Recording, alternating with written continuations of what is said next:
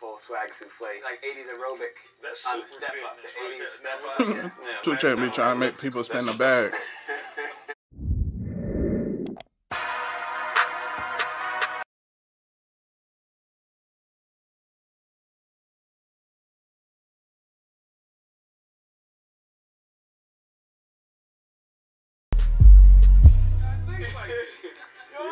Listen, people, there's no script here, right? That doesn't beat it. We're gonna go for this wild, crazy VR experience. We're on a dinosaur. They got a $75,000 martini. We're gonna check out some crazy equipment. You won't believe this, for real. I go by 2Chainz. This is the most expensivest lights camera action. We live in California, where dreams come true and false. True. Los Angeles, California. The sign on the hill says Hollywood, but we know what it really is. A bullshit town covered in gold. The only things real around Tinseltown are the smog and the allegations. There's only one man who can separate the false riches from the true most expensivest in this great big shiny poop town. 2Chainz is on the case. Yeah, this should be wild, man. I'm looking forward to this. Hey, how you doing?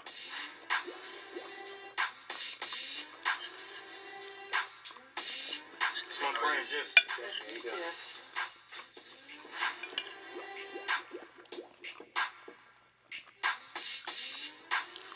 Just like DJ Envy. He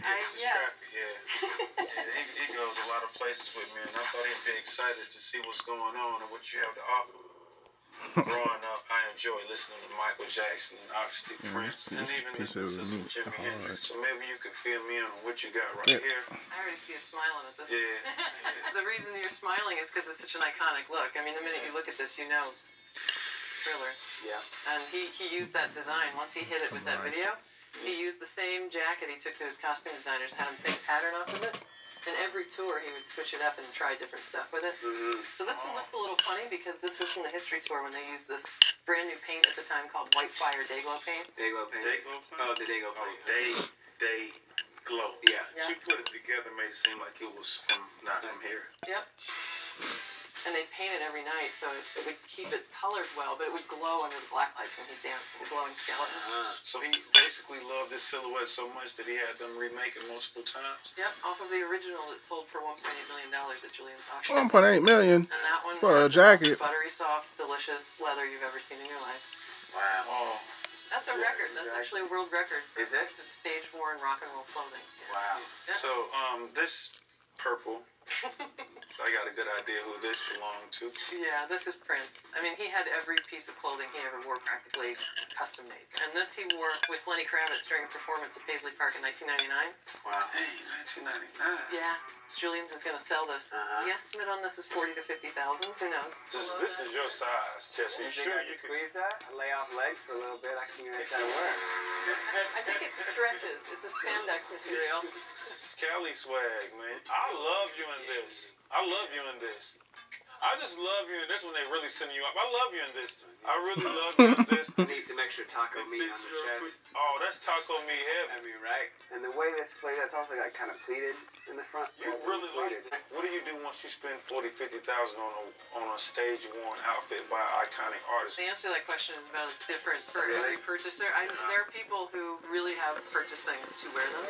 I've seen people with them on mannequins in their house. That's what I'm wondering. It gets borderline creepy, like a lifelike mannequin. Somebody could can't believe you just said that. like a replica of Prince with like the silicone skin. Nowadays, everybody's making the damn doll. Bro, I just did this episode, bro. Hey, bro, I did an episode.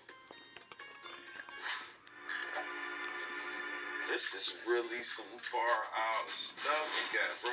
It's some deep stuff going on. There actually was a collector who already had the mannequin made with the hairstyle. Right. I'm guessing there's a little puts the lotion in the basket somewhere. Yeah. It It gets gets a little creepy crazy. pretty quickly.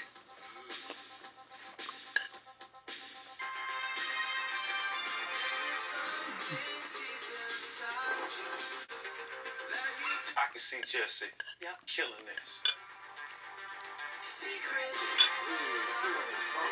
Me, I'm looking at something like this. Really? Oh man, I can see me doing this. The 3/4 length is back in style. We're going into a dad phase, so I may give it a Dad jeans. a dad look. A little Seinfeld jeans and tuck. Yeah.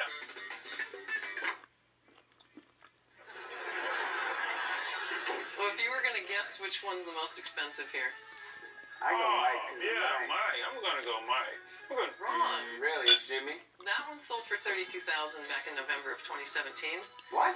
Yeah, because there are a lot of Thriller jackets. But did he wear that on stage? Yeah. So there's a lot. So his sweater's in here. His DNA. His DNA is sweat. For 30,000. You can see the wear and tear. But. Damn, it's red on it. What's that? What's that? That looks like O negative. That's the definition of blood, sweat, and tears. Right. It's hard to prove a Hendrix. You need pictures, and that's why this one did so well. It did 106,000. Where's the picture? Well, there's a photograph of him wearing them while he was recording Are You Experienced? Alexa, is this the shirt from London? What is the color? We don't have those Jimi Hendrix photos available for legal reasons. Also, I'm not Alexa. I'm Dottie, the voiceover artist on your show. What's my split when I give you some closest? 10%. 10% of what? The commission. Anybody can put their stuff in there. This is 2Chainz. Drinking straw. He drank out of this straw one day after leg day. Boom.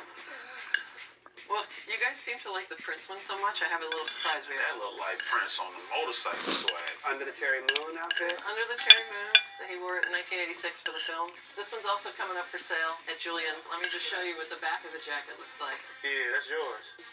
You're gonna rock it real short in the back. Okay, so you can see my tramp stamp. Yeah, you didn't know about that? Okay. The 90s, it was a crazy time. Okay.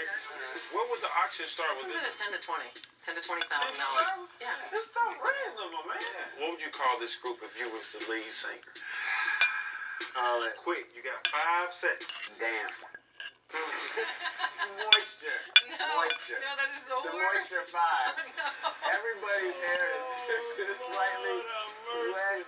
Who knew this guy thinks like this? Yo, listen, people, there's no script here, right? So we got the lead singer of Damp, and we got the Drench guy right here. Coming soon to a concert hall or venue near you. True.